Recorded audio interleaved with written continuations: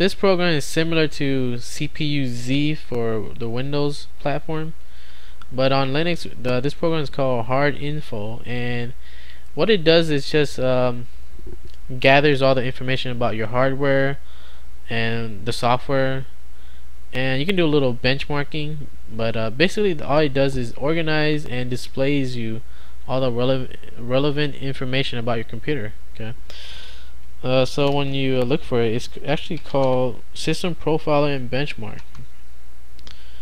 Okay, so after you install it, that's what it's called, and this is the stuff you'll get. On the side here, they give you stuff about your computer, your devices, network, benchmarks if you would like to do that. Now let me do a summary about my computer, and you can see there they give us a summary of the computer I'm using.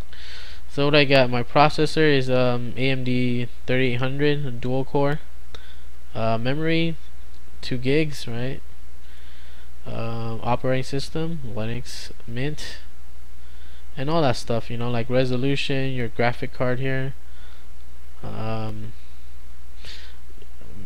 me see what's down here. My printer, my hard drive here, and that's about it, you know. So it gives you all the information about your either your hardware or software that you're using, right? And you can get more details if you click on these other ones, but the summary is efficient enough. So you know, when you go on a forum or whatever, they say, hey, what fucking graphic card are you using, right? And you like, okay, make me check, and there you go, 7600 GT, right? It's NVIDIA, right?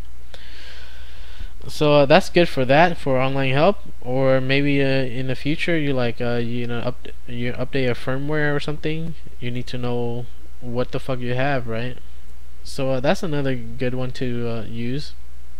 But basically it's useful because you have all the information there for you. You don't have to open your fucking motherboard or your computer case to look for it, right? That would be a waste of time.